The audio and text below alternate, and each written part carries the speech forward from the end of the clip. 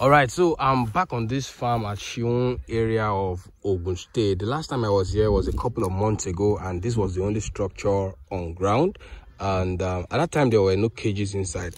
It's actually a mixed farm. We have a blend of crop farming and poultry. Maybe fish is going to come soon. I don't know.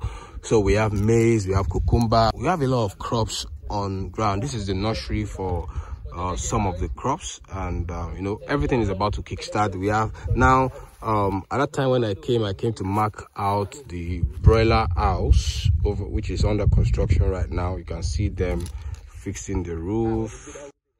All right, and you can see I also marked out the feed mill, which is over there. I'm going to be showing you the details later, and I'll take you inside this part now and show you the cages that are already installed. Yeah, so you get a closer look. And before then, maybe you should just have a look at the overview of the entire farm.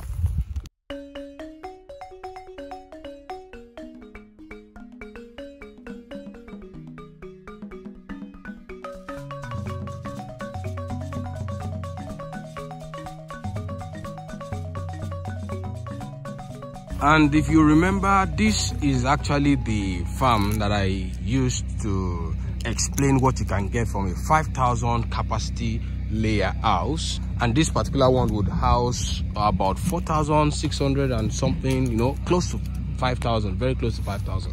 So being in control of your investment is a very critical part of poultry farming, and like many investors, the owner here has also installed CCTV camera, and I think that and a lot of other things will be powered by the solar panel, you know, the solar system that has been installed on the farm. So everything is about to kickstart in full gear. All right, so we are in, and these are the cages installed already. Last time they were not here. So on each line we have about 24, yeah, I think 24 units on each line. And you know, here and there, 2 lines, they are already fitted with the nipple drinkers and the feeding trough. But there's one important thing I would like to mention here. This is quite okay, but it's cheap. Yeah, it's a good one for whoever owns the farm. It's cheap, but then you want to look at how efficient it would be, because you see this aluminium, or I don't know, is it aluminium or zinc, whatever, this material, there are some points where it's joined, or there are some points where it's broken. I want to look for an example like this. You know, this was patched kind of, so as maybe the workers have used the feed bowls to serve feed inside it, and you know, they are here around 12 noon. There are still some feed inside, and they want to just spread it. I think this is fairly used, so it came with this set of cages, but I'm going to advise the plastic type. So let me continue my explanation. So they are here around 12. They want to spread the feed, you know, from one end to the other end over there, and it has to be a quick or fast process. So they are just going all the way, they are just moving their hand inside the feeding trough, and they get to places with breaks like this. It's going to cut their hand, and any daily operation that gives you a negative memory of accidents, those things, you don't have to process it automatically or subconsciously. You don't want to do them. So even when you are doing them, you are doing them reluctantly, and you will not be that efficient, because it gives you a bad memory of accidents. So you don't want that. And apart from that, you want a feeder that is continuous. You want to install feeders in a way that it is continuous. You join feeder A to B to C to D, you know, all the way down to the end. That's how it's supposed to be. So as you are trying to, you know, serve the feed, or you're trying to spread the feed, you are just moving your hand. You can even be doing it and talking. You can be doing it and also checking the birds at the same time to see if there's any casualty, to see if there's any sickness, to see, you know, you want to do all these things simultaneously. You don't want to be so cautious because this thing can cut your hand, or because they are not joined together when you are serving the feed with the bowl in the morning. As you are pouring, you get to this side, you have to stop, you have to continue from this end. You know, it's so much of a careful procedure, and I tell you, not every worker will be efficient doing it.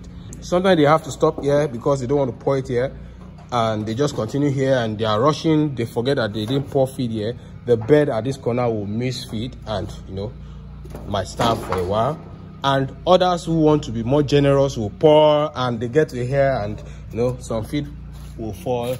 They do the same here. Let's say it's 50 grams of feed that pour from each corner. You know, that's a lot of feed at the end of the day. So in summary, these feeders are not efficient, and I'm going to say that to the owner. So possibly this is going to be changed to the plastic feeders. I want to believe they are already thinking that. All right, so this is the other line, and I'm at the back or the other end of the pen. So this is the pit, and you can see it slopes gently downwards, and this is a perfect way it should be. I want to believe that at some point they'll be able to use manual scrapers here. You want to mechanize as much processes as possible so that the whole thing will be easy and efficient. Yeah, so this place is going to be broken. It's going to be broken soon. The manual scraper moves the waste down here, and you know, the workers just assist it to push it through here, and this pit is joined to the next outside, that is the first row. You can see the two. So this one too will be broken, and they'll all come together here, and the worker continues to push it, assist it into this pit.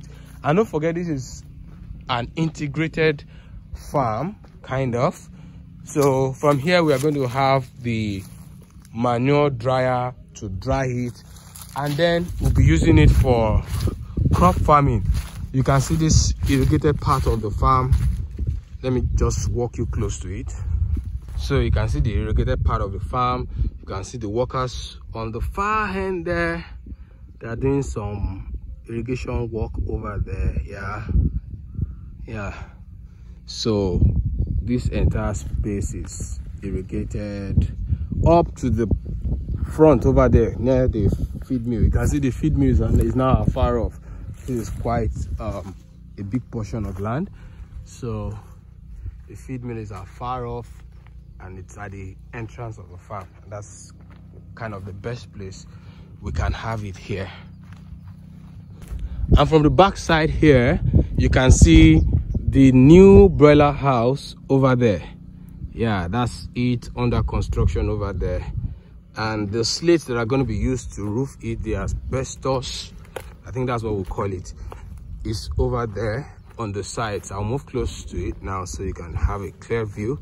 And the dimension of this is I think 80 by 35 feet. That was what I instructed then, and that's exactly what I met now. That's quite impressive. The height too is okay, the height of the broiler house. Yeah, sorry the way I'm breathing. I'm walking across ridges, you know, all this place. You know, we have plantain, we have pawpaw, you know, a lot of things planted here. So I'm just walking on the ridges. Okay, so we are getting closer to the broiler house, and you'll see the slates. I actually personally I like using slates because it doesn't radiate heat that much compared to zinc, aluminum. You know, it's preferred. It's also a quiet covering. When it starts to rain, for example, if you have zinc or aluminum roof, there's a bit of noise, especially in the brooding section. The birds are still new to almost everything, so when they are hearing that kind of sound, they are alarmed, they are troubled, and they tend to run from one part of the house and all crowd at the side or at one corner of the house, and that's really bad for them in case there's no light or no worker around to spread them out afterwards. so it can cause a major accident. So you can see the slate here ready to be put on top of the roof. Yeah, layer after layer. So this is going to be our broiler house, and the wall, the skirt of the house, the low wall is okay. That's just about 1.5 coaches of block. Yeah, it's okay.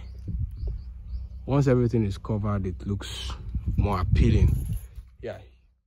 So are you a soon-to-be layer or broiler farmer and you think you've learned something from this video? Or is there anything you think that should be done but then we have not done it? Okay, let me know that in the comment section. Thank you and see you in the next one. Bye-bye.